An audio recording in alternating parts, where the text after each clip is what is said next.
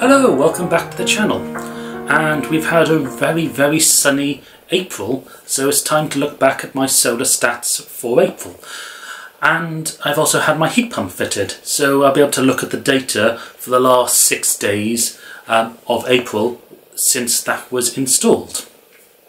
So anyway, before I go on, please hit the subscribe button, it massively helps the channel.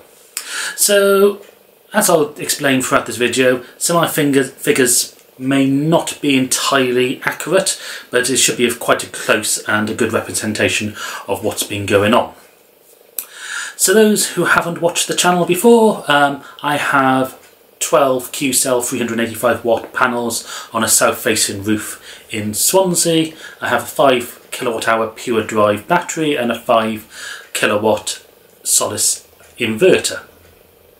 And this is a semi from 1935 with 3 bedrooms. And there's 2 of us living in the house. Okay, so let's start off with the solar generation graph. So our generation for the month has been it's been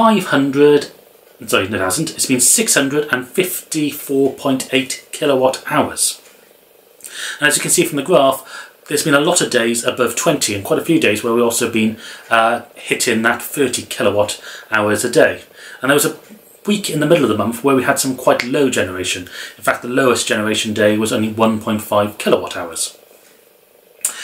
So we've had a lot of generation, and if we have a look at this graph, which compares my solar generation from month on month for the past 2.5 years since we've had the solar panels, you can see that this April, so April 2025, has been better than any month in 2024, including the peak months of May and June.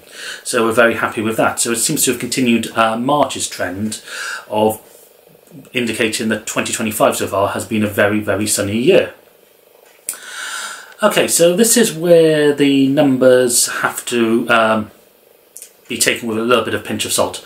So I know from my Octopus app, because I am with Octopus and I get paid 15p for my export, that I made from my export £85.36, which means I've exported 569 kilowatt hours back to the grid. So again, that's one of the highest, I think that is the highest we've ever exported back. So if you do want to sign up with Octopus, there's a referral link going across the bottom of the screen. So this is where things get a little bit complicated. So I had my heat pump installed on the from the 22nd to the 25th of April. And we've got a slight problem with the heat pump, that the CT clamp that goes to my inverter is currently on the house side of the supply. So I've got, as part of my install, I've had to have my meter moved. So they've moved my meter from inside the kitchen to an outside box. And they've used a Henley block to split out the supply. So we've got a supply coming to the house and we've got a supply going to the heat pump. As I say, the CT clamp is currently on the house side, so it's not seeing the heat pump. So the inverter, which the CT clamp is connected to, is not seeing the inverter. So all these figures that I've got are pretty much what my house usage is. It also means that my battery doesn't discharge to the heat pump, although excess solar does. So as I say, it's quite complicated and hopefully it'll be fixed next week. Anyway, so the house, so this is excluding the heat pump, we've used our usual monthly around 200 kilowatt hours. In fact, this month has been 207 kilowatt hours. And for that, we've imported 118.58 kilowatt hours.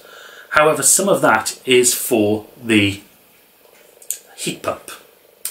So my heat pump data has indicated that so far, in those last 6 days, we used a total of 21 kilowatt hours, and most of this has been going towards heating hot water.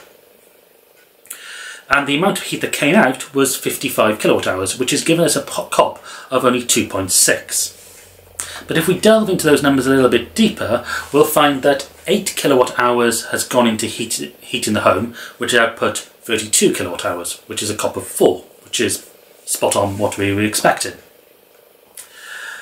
For the water, on the other hand, we have imported, or we have used 13 kilowatt hours, and because, well, we heat the water during our cheap period during the night when we're only paying 7p for electricity through Octopus Go.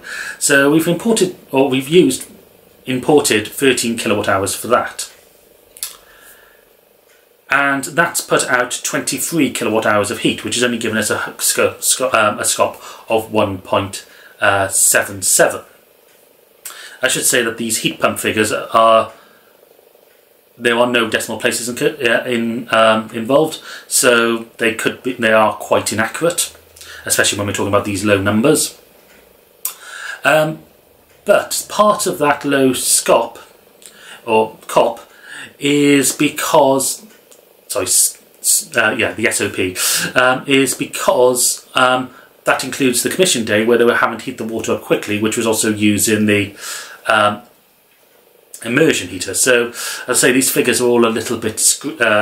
In fact, if you just look at yesterday, the efficiency for just heating hot water was actually closer to 3. So yeah, these numbers have to be taken with a pinch of salt. Anyway, so we can't really break down the numbers particularly accurately here, but I know that from the Octopus app, my money I've spent on import is £12.77p. So that's my heating for the past 3 days in past 6 days in hot water, and pretty much all my electricity use for the house, which involves cooking with the electric oven. We have got a gas hob, well, we don't actually anymore, and just our general electricity usage has only cost us £12.77. So when we start looking then at the savings, this means we've saved about, I think, about £43 on our electricity bill. We would have paid £4.31 for gas in that last 6 days, and that's calculated by taking the amount of heat output from the heat pump, so that 55 kilowatt hours, and timesing that by the amount I paid for gas, which was about 7p per kilowatt hour, and then adding an extra 10% because we were assuming that the boiler was only 90% efficient. So that was a saving of £4.31. Also, we've on the 24th, we had our gas meter removed, so it means we weren't paying the standing charge from the 25th onwards. So that's a 6 days at around 30p, or just over 30p, which was our standing charge for our gas. So that means that that's an extra saving of £1.89. So that means an overall saving for the month of about £49. And then if we add that to our export or seg rate of £85.36, it means an overall payback on my green energy system, which includes the solar panels and the heat pump, of £130.26. And you can see that that's the most we've ever saved in a month from this graph. So how does that mean? What does that effect mean for our payback? So the solar panels and battery system, which we had fitted in August 2022, cost us £8,500. The heat pump is predicted to cost us £320, and that includes the change in 5 radiators, the hot water tank and the heat pump and the installation. And the reason why it was so cheap is because the original quote was £10,390. We had £7,500 grant. We had £250 off for order in October when Octopus had an offer on. I had £100 for using a referral code, and then I've also had another £450 from people using my referral code, which is on the screen now. I also had to pay an extra £230 for planning permission, but then I'm also expecting to get £2,000 cash back from Halifax using their Green Living Rewards. So that takes down the total cost to about $3,200. It'll go up a little bit because of the work we need to have to move that CT clamp, which we'll have to get another company in to do. So all in all, that means that our total system cost is £8,820, and this month we've just passed through the £2,000 total payback time. We've actually gone up to £2,004.09. So that means that our amount we still have to pay back on our entire system is £6,800, which should take about another 6 years to do. Maybe a little bit less now when we see the numbers coming through in the winter later this year. But also, something else I'm planning on doing is buying some more batteries, which will cost probably another about over £5,000. So that's all stuff to look forward to. So the take home is it's been a very sunny April. These numbers may be a little bit fluctuating, but majority of them are going to be right, and I think I've got all my maths right as well. Anyway, as I say, thank you for watching the video, and I'll see you in another video very soon.